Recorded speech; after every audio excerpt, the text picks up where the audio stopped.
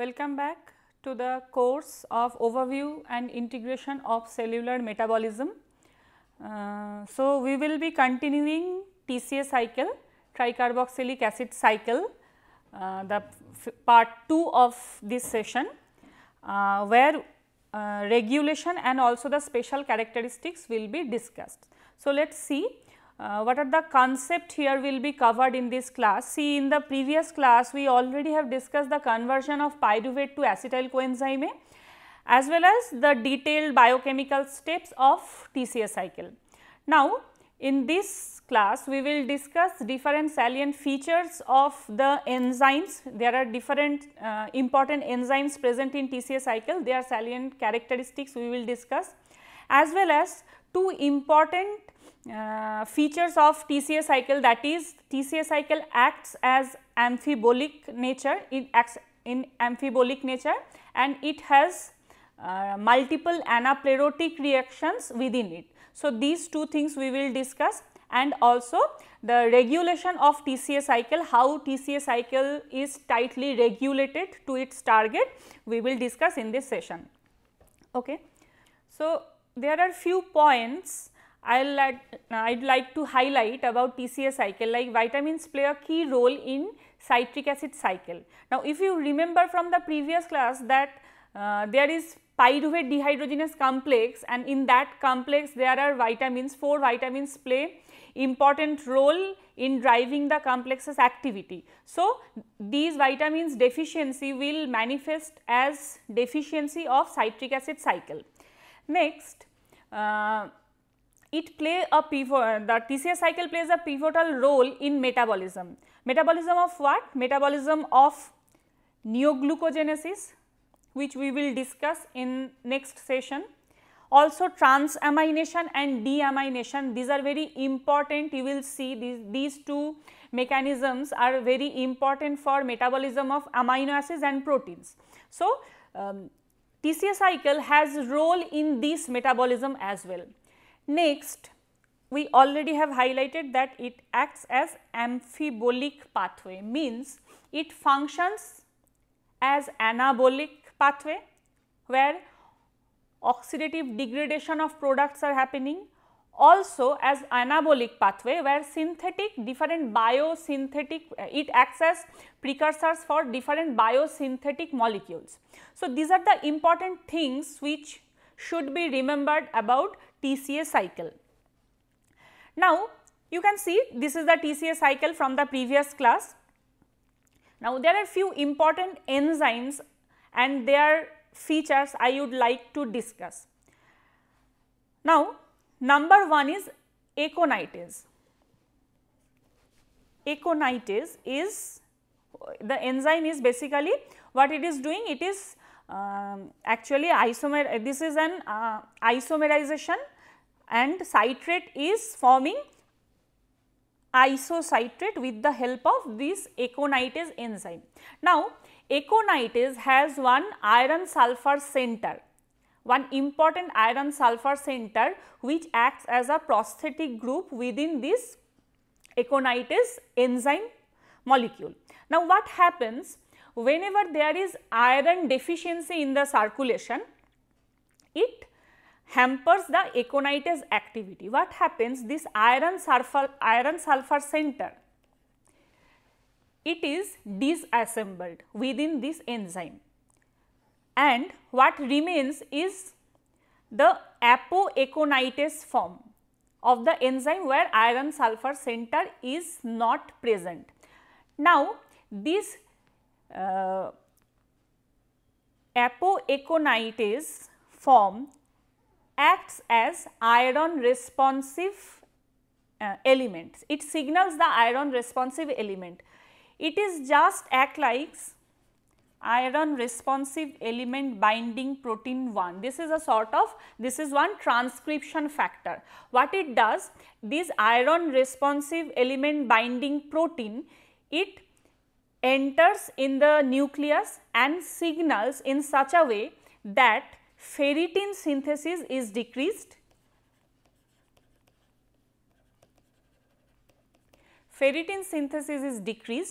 and transferrin receptor synthesis is increased. So, what will be the effect?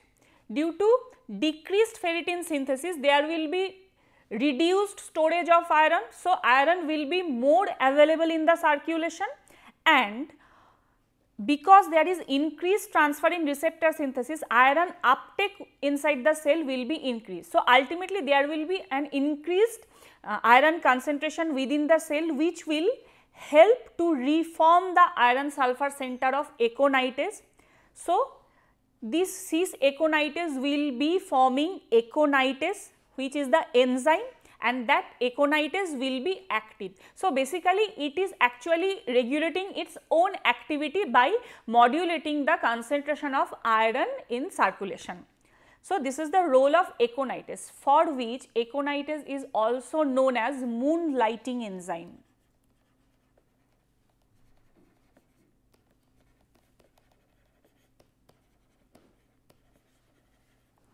Aconitase is also known as moonlighting enzyme because of its dual nature of activity. Next is the enzyme isocitrate dehydrogenase as well as alpha ketoglutarate dehydrogenase.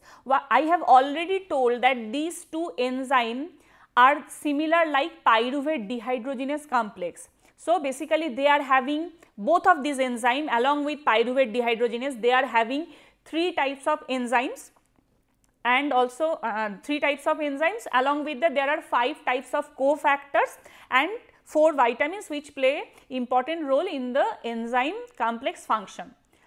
Apart from that, isocitrate, as you can see, isocitrate here in citric acid cycle, it utilizes NAD as cofactor. Now, isocitrate dehydrogenase in our body are of 2 types. It has 2 isoenzymes. One type uses NAD, which is present in mitochondria and acting in TCA cycle. Another form utilizes NADP, okay, and that form present both in mitochondria as well as cytosol, and those isoenzymes are basically important for synthesizing NADPH. Then there is succinate thiokinase. Now, once again succinate thiokinase, here you can see it is forming ATP, and here the function of succinate thiokinase is basically dependent on the presence of ADP. Again, again succinate thiokinase, it has 2 isoforms. One isoform forms ATP from ADP,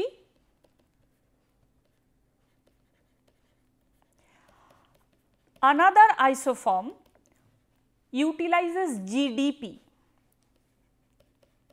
to form GTP. So, both are having high energy phosphate bonds, and actually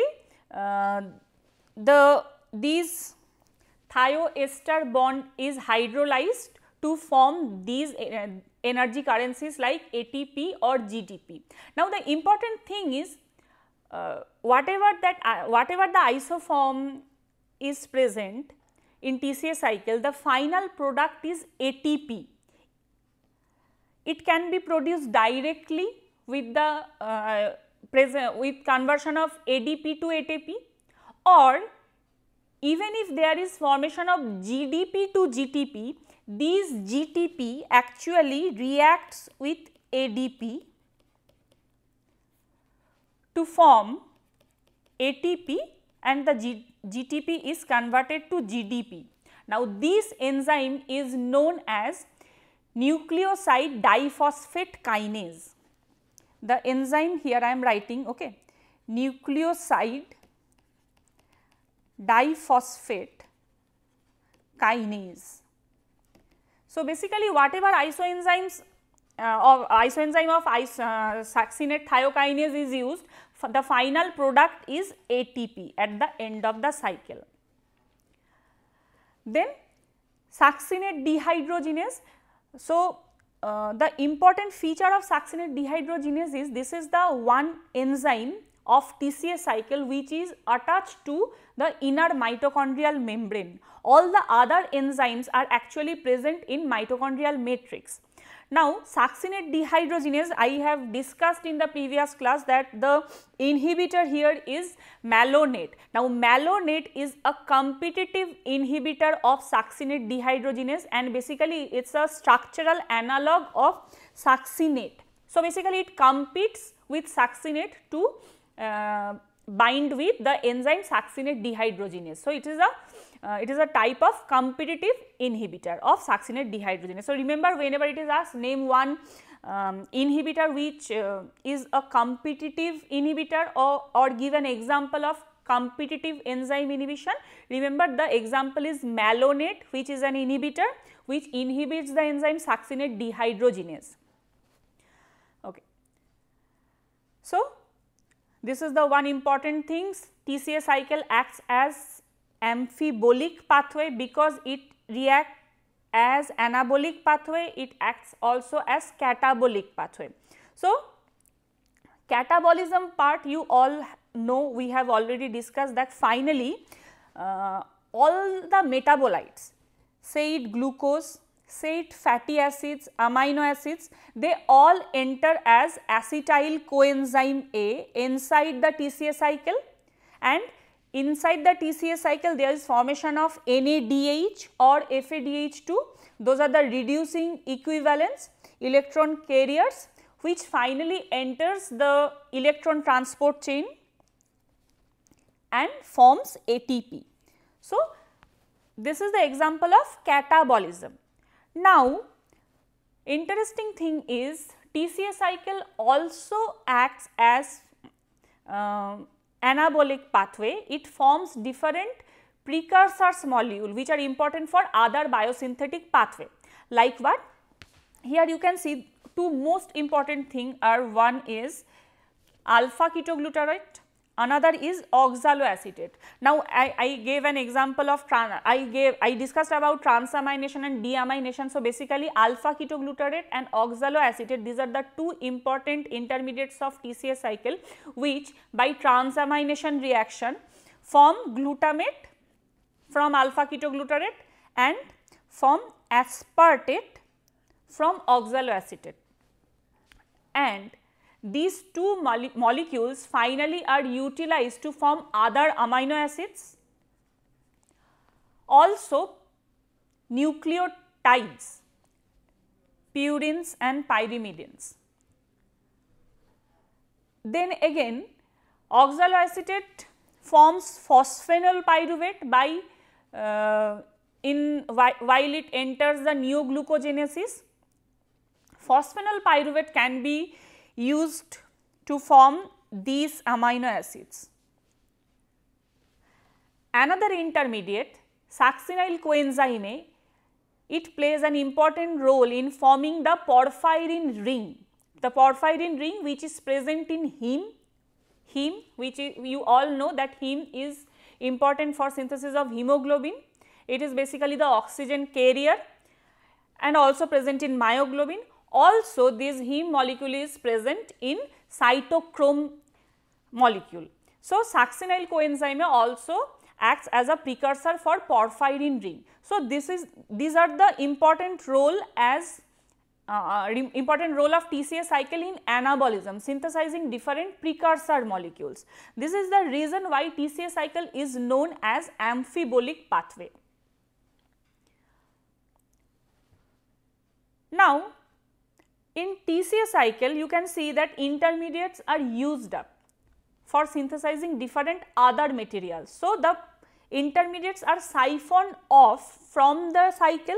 So, definitely it needs some replenishment. The intermediate should be replenished inside the cycle. How? By different anaplerotic reactions. Now, there are these 4 important anaplerotic reactions which occur in TCA cycle. The most important one which occurs in liver and kidney, remember these two liver, you will see that in metabolism liver plays an important role. Wherever some important pathway is happening, liver has some role. So, here also TCA cycle with anaplerotic reactions, one of the important one is conversion of pyruvate to oxaloacetate. So, basically here oxaloacetate, the concentration of oxaloacetate is replenished and it is formed from pyruvate with the help of the enzyme pyruvate carboxylase. Now, carboxylases, these group of enzymes always require, in majority of the cases require biotin as cofactor. So, this pyruvate carboxylase is using biotin as cofactor, and also PEP is basically phosphenol pyruvate, PEP phosphenol pyruvate carboxylase, where phosphenol pyruvate is also forming oxaloacetate to maintain the concentration of oxaloacetate. Now, remember whenever there is TCA cycle, whenever there is slowing of TCA cycle is happening in a slower rate, there is accumulation of TCA cycle intermediate as well as the intermediate of glycolysis. Now, different intermediate influences this enzyme, basically they influences in such a way that the piled up intermediates are used up.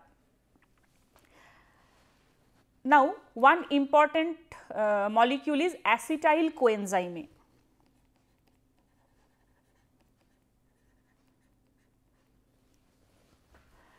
Acetyl coenzyme, it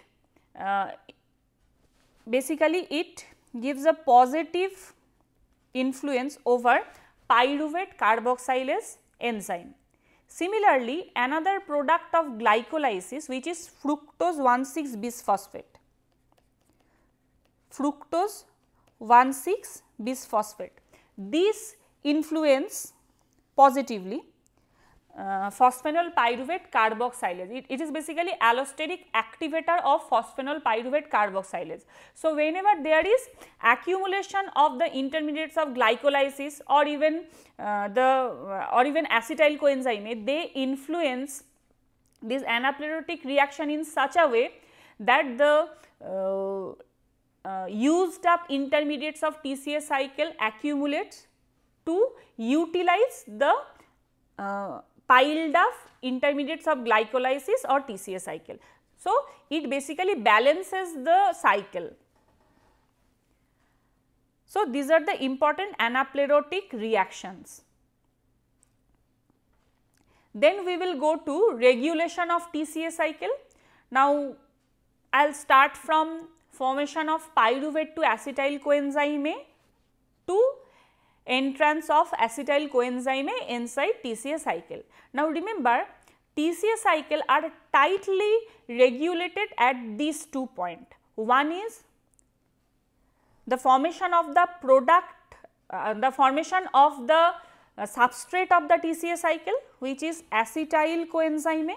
So, basically the step which is conducted by the enzyme pyruvate dehydrogenase complex, and the other tightly regulated step is the entry of acetyl coenzyme in the TCA cycle, which is done by citrate synthase enzyme. Now, apart from that, I have already discussed that acetyl coenzyme can be formed from different other metabolic pathway. So, basically how those metabolic pathways are happening, which means how much acetyl coenzyme is available from other metabolic pathways, this is also one determining factor in TCA cycle regulation. Then those two important enzymes like isocitrate dehydrogenase and alpha ketoglutarate dehydrogenase, they are also important in regulation of TCA cycle. Now, let us see what happens. Now, in pyruvate dehydrogenase complex regulation, there are two different mechanisms. One is allosteric regulation and the other one is covalent modification of the enzyme. Now, what happens in allosteric regulation, that basically TCA cycle occurs when there is requirement of energy in the body. So, body needs more ATP. For that, the signals, the molecules which basically signals for energy demand of body like AMP, ADP, which are the broken down product of ATP actually. So, basically there is no ATP, those are used up and have formed AMP or ADP. So, presence of AMP or ADP, presence of NAD means NADH is used up. So, there is more NAD in the system. So, basically these are the molecules which signals for the energy demand of body.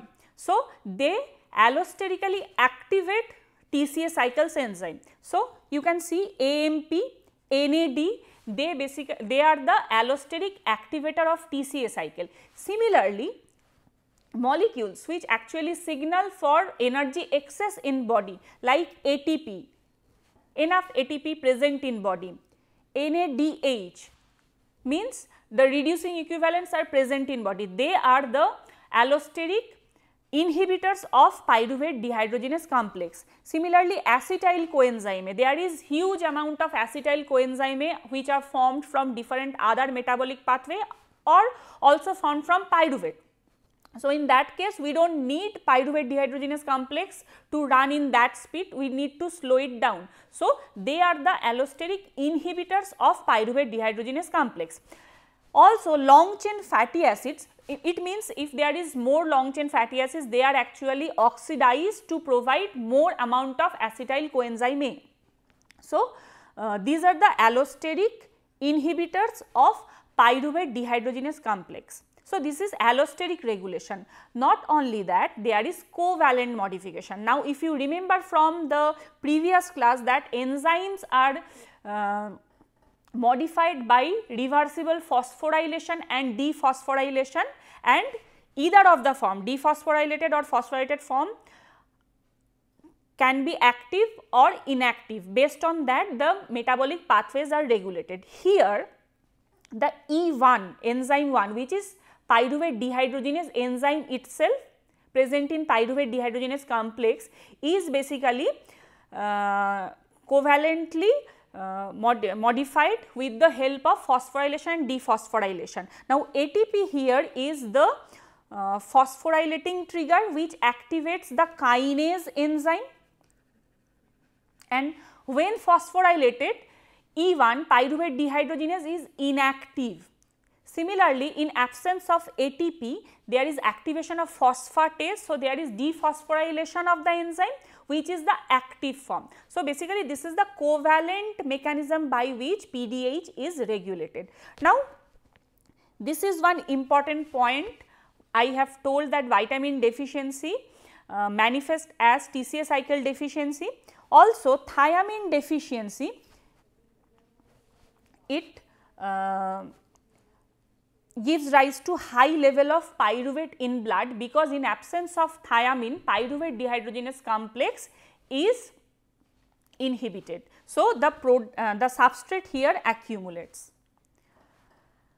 Next are the other enzymes like citrate synthase. Now, citrate synthase also is triggered by the molecules of enzyme energy excess.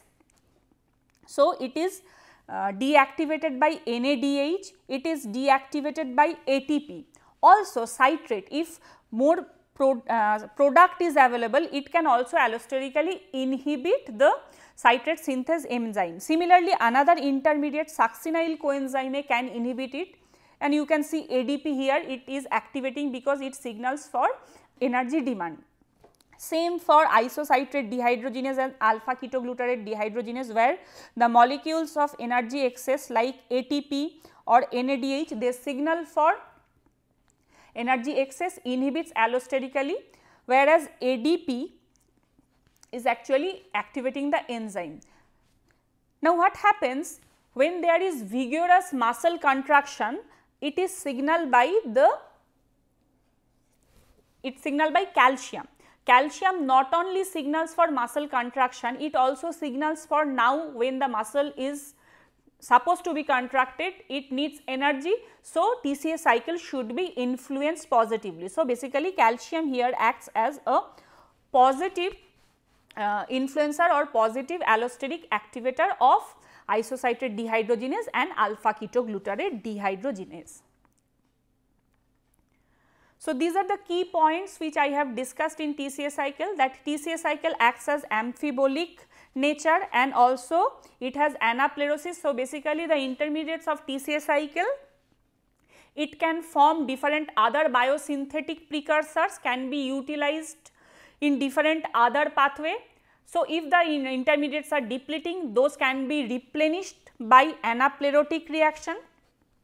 The production of acetyl coenzyme for TCA cycle is by PDH complex, and PDH complex is regulated allosterically as well as by covalent modification, and the trigger for all the enzymes like pyruvate dehydrogenase complex or citrate synthase or isocitrate dehydrogenase or alpha ketoglutarate dehydrogenase are the molecules which signals for energy excess or energy demand.